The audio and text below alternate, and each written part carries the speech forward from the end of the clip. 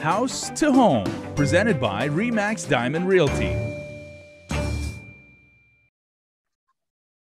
Hello, everybody. Merry Christmas and happy holidays to you and yours. I'm Jason Salas, and this is House to Home. And Liz and Gina are here. Liz seems to be out on the road right now, hustling as always. And Gina just basically like running the world from her desk at the office and everything like that. So ladies, good to see you. And we have a guest this week once again. And as I understand it, someone who knows way more about appraisal than pretty much anybody. That's right. Thank you. I'm just one of the old guys in the room, okay? So with that introduction, Bruce Dinsman, welcome to the show, and we're very, very happy to have you here to shine some interesting, specialized perspective on another important aspect of real estate. Okay. So what was sent to me was, let's talk about accessory structures.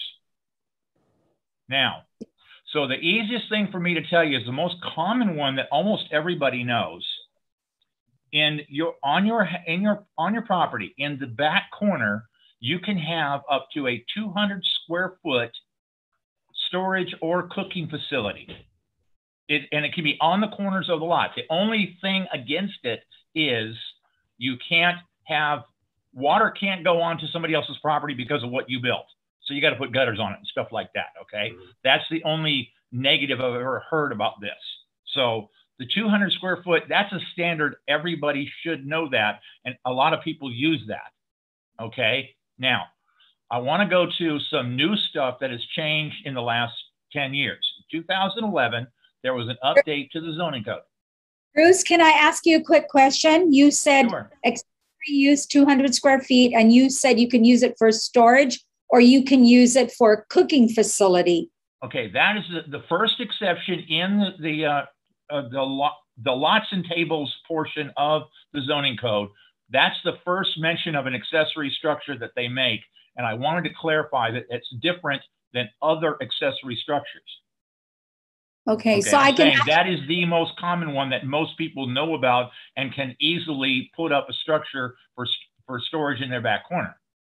So back corner, and I could put in a full kitchen facility like a sink, a refrigerator, a stove? Yes. It says basically it can be storage or a cooking facility, which is a nod to dirty kitchens. Okay. We all have them. Let's just admit it. Yeah, so we do. Can it abut the boundary point? So if I have Yes. a back fence, so Yes. it could be built onto the back fence. Right. I mean, specifically that exception to the zoning code is designed to give people a place to cook their fish. That's what it was for, honestly. And if my son happens to spend the night in there 5 days a week. Yeah, but we're not going to call it a dwelling unit, are we? Well, no, it's my. Of course we're not. Cooks all the time. Gina, of course, just making this up completely theoretically, not like that's ever happened in real life, of course. You know. So Bruce, the roof of, let's say, my outdoor kitchen, it extends from the back structure of my wall, my house, and then it extends back to the back fence. The roof is in place. So as long as it's within a certain size, there's no problem. Well, actually, there's part of the rub. The zoning code is a little bit muddy on this particular topic, but generally that storage facility is separated from the main house. Not attached. And a lot of people do they put the patio back there and it's all connected. Next thing you know, you're extended from front to back. That's correct. So I think the intent was, no, it's not supposed to be connected to the house. So okay. You know, so I would. So Bruce, this would be within the 10 feet back step back requirement. That's where you could cooking the back and or side, right? Okay, or on the side, right? Okay, and so you explicitly have to have some sort of structure, Bruce, that connects the house to the extension or to the. You're not supposed to. Not supposed to be connected. So you don't have to put now, like a. I've like seen weird rulings from land management before where they've come out and said, okay, just cut a line across the back of the patio so it's separated like 1/8 of an inch. It's just a line. So it's not connected to the house. I've seen that done. I've seen it in rulings from land management. So we can take part of the tin off the roof and we're in compliance. Yes. Yeah, exactly. Yeah. So, okay. So that is the primary one that most people know about. And I wanted to cover that first. The second thing I wanted to cover was, like I said, in 2011, the zoning code got updated that made a lot of properties that were previously illegal, legal. Okay. The first one is carports. You can have a carport at your boundary, at your far right or left. I'm saying or, it can't be both. You can have a carport on the side of your house, back to 15 feet from the front, but it can run to the boundary and as far back as you want. It has to be vehicle storage. Okay. So it can go from the front all the way to my rear setback. Right. But it can't be in the front setback. It cannot be in the front 15 feet.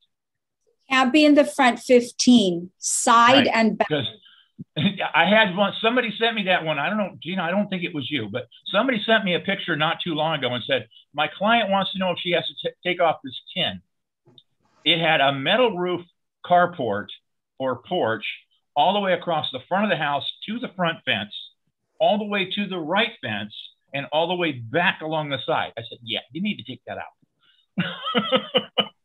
And you know, that's the critical point. If you're doing concrete walls and a metal roof, then these whatever you build is curable because you take off the roof. But when you're trying to build with concrete, let's say you need a cooking facility and your adult daughter or adult son might be cooking like 24/7 in that cooking facility. You want to make sure you're following the rules so that it doesn't make your property illegal. And that's the reason Bruce today, families. Right. Yeah. I've got a relative who's trying right now to build a storage or a cooking facility, and her daughter might store her stuff in there and stay there overnight watching her things. So these are important things to know. Sure. That's right.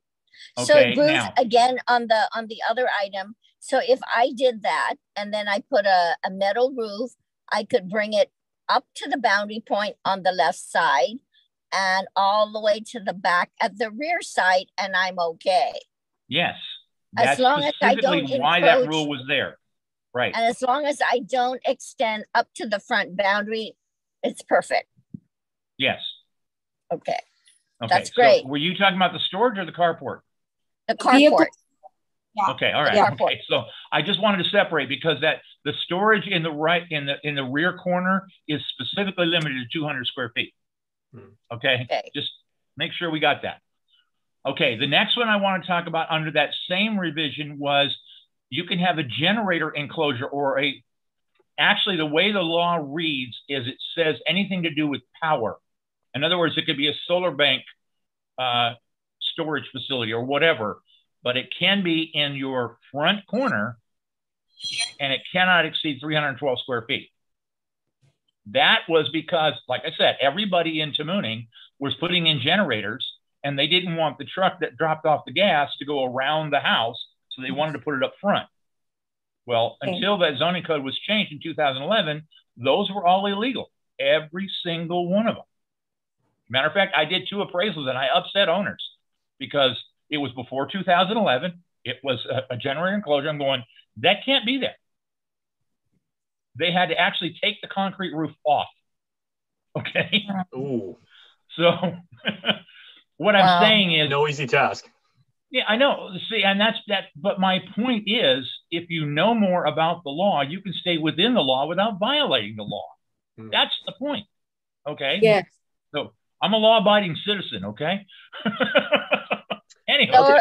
All right. Well, yeah, Liz, we got about 30 seconds. So you have the last word, please. Okay. I know, but Bruce, we had him come to speak to our team to educate our team as well on the different changes. And I think the objective is to get our consumers to know so that if they're selling their home, they know exactly what they need to do to either correct a deficiency or that whatever they've built, like the carport on the side, is allowable. And of course, for all of us, that would add value. Right. Makes a difference. It's convenience. Sure does. Yeah. So it's not as easy as just erecting a couple walls and like throwing something up and, you know, putting shingles on it. You have to know the laws, Bruce said. So that's a major takeaway from today. So and Bruce, maybe Bruce can quote the law so people can look it up. What's the law, Bruce? Again, this is available from the compiler of laws. You can look it up on GovGuam. 21 GC 061 is the real estate chapter. It's chapter 6 of Title 21. Fantastic. So that's the Bible, as it were, about real estate and what you can and cannot do. I was going to say you're not only law abiding, but you're also law aware. So you just quoted chapter and verse. So well done. Yeah, there you go. So we're preaching the law of real estate here on the show. So Bruce, thank you so much for your time. We really appreciate it. No worries. Thank you. All right. Merry Christmas to you all. Merry Christmas, everyone. All right. Thanks for watching, everybody. Bye-bye. Bye.